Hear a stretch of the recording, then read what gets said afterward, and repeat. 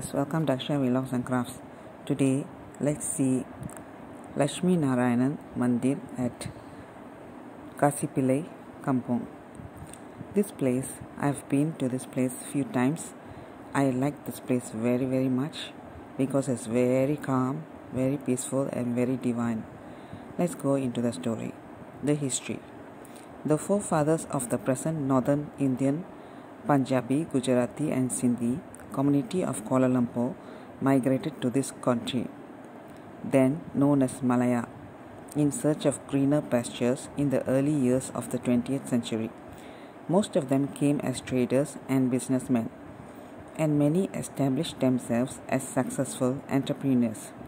In the early years, few of the more enterprising immigrants got together and set up the Sanatan Dharma Sabha of Kuala Lumpur to act as an umbrella for the religious and cultural activities of the community.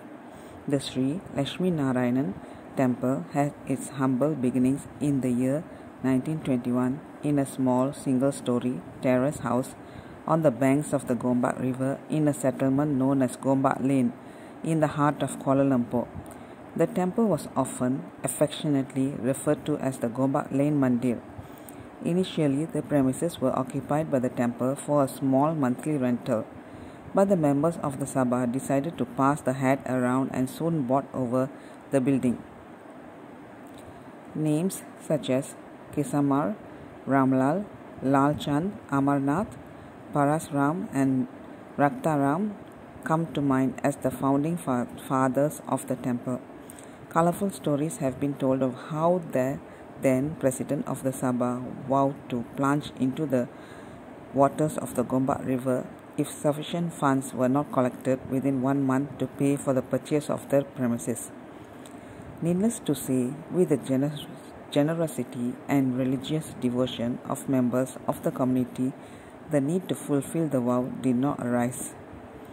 The Sree Lakshmi Narayan temple inevitably became the center of all religious and cultural activities of the Hindu Punjabis, Gujaratis and Sindhis of Kuala Lumpur.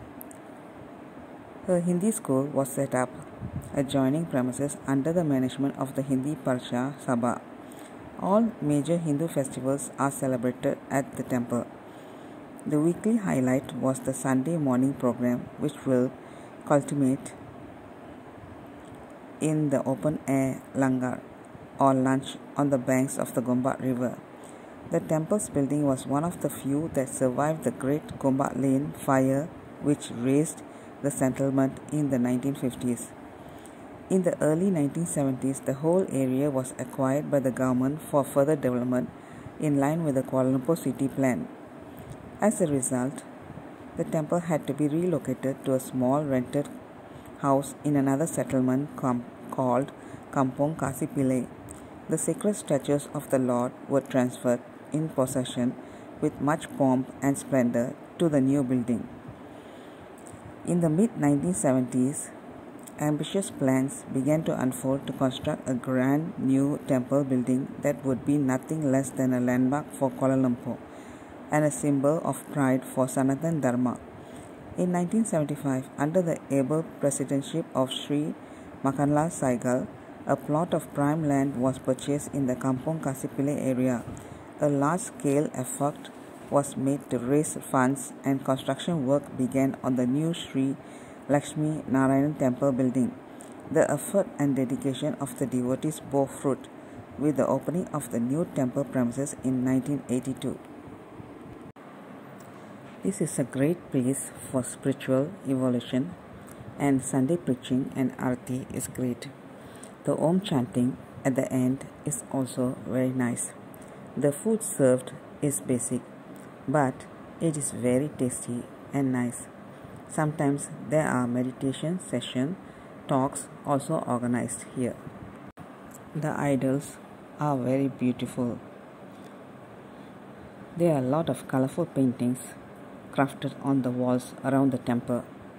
There are Shani Dev and Navagraha mini temples in the complex.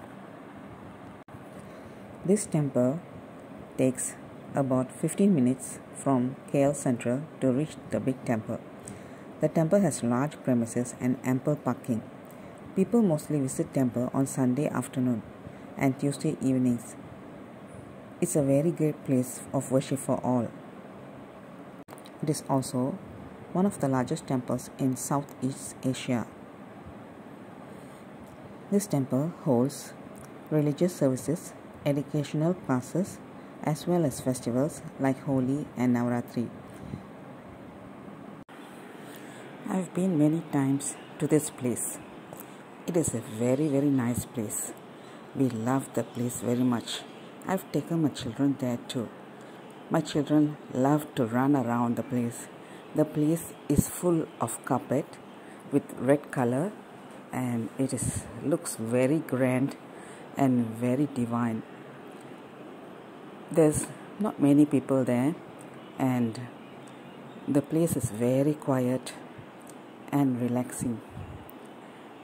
We can keep on looking at the God, and we no need to go in queues or in lines to see this God and Goddess. It's very nice, and I love this place very much. I've been, there's an orphanage nearby where we have been. There are many children there too. We have brought some things for them previously, and the children always enjoys to run here and run there. We love watching them as we go there. The food prepared here is very delicious. They put a lot of ghee, and we also sometimes got a laddu from there as prasadam. That's what we have experienced so far. Once my friend's daughter's wedding, my mom's friend's daughter's wedding, we went. Her name is Sadhana. The wedding function was very nice, and the hall, since it was very big, there were many people, a lot of crowds, and it was very nice and enjoyable. If we go by the train, we can see this temple at the back. In the road, we have to go inside, as we can't see it in the main road. Previously, there was only Krishna and Goddess Radha. Later on, they added few more marble statues, which looks very nice.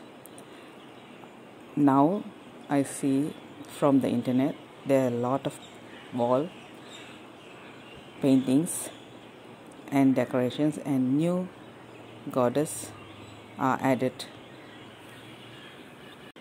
They also have Facebook, where they have videos we can see. So let's all pray to this God and Goddess and have their darshan, if possible, every month, every day. Okay viewers, thank you, bye bye.